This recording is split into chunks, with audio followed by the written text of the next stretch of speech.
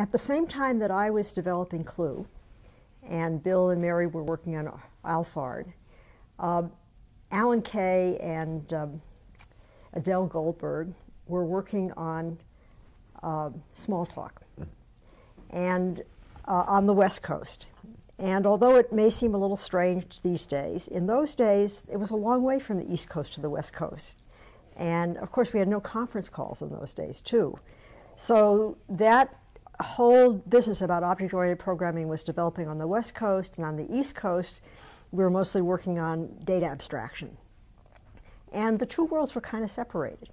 So I knew the name, but we didn't run into each other at conferences, and there wasn't much cross-talk going on. In the 1980s, I was asked to give a keynote at UPSLA, which I think it was maybe the second UPSLA. It hadn't been in existence very long.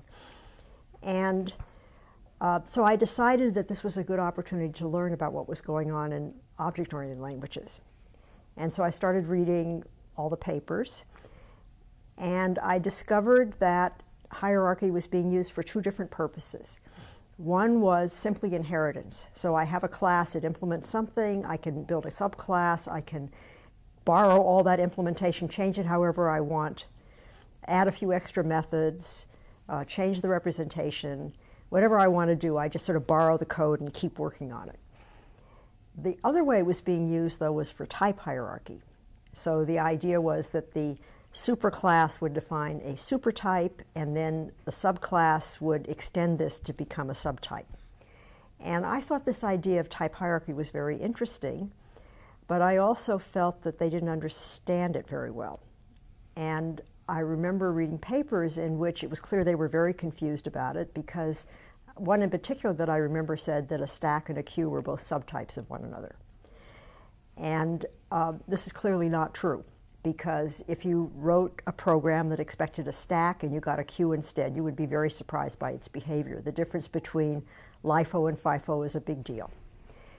And this led me to start thinking about what does it really mean to have a type, a supertype and a subtype. And I came up with a rule, an informal rule, which I presented in my keynote at UPSLA, which simply said that a subtype should behave like a supertype as far as you can tell by using the supertype methods. So it wasn't that it couldn't behave differently, it's just that as long as you limited your interaction with its objects to the supertype methods, you would get the behavior you expected.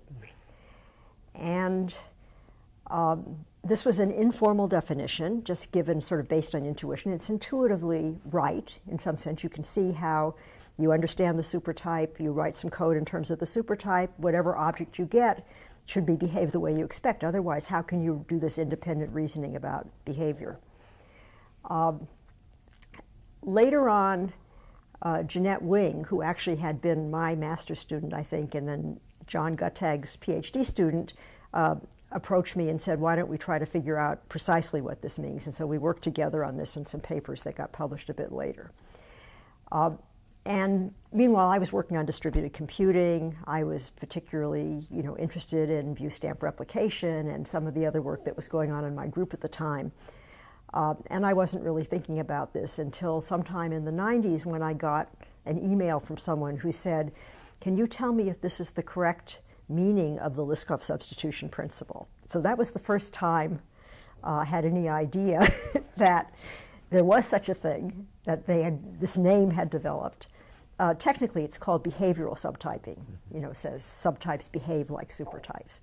So I just thought that was very amusing. I discovered there were lots and lots of people on the internet having arguments about what the Liskov substitution principle meant. So it was nice to have something that had an impact like that.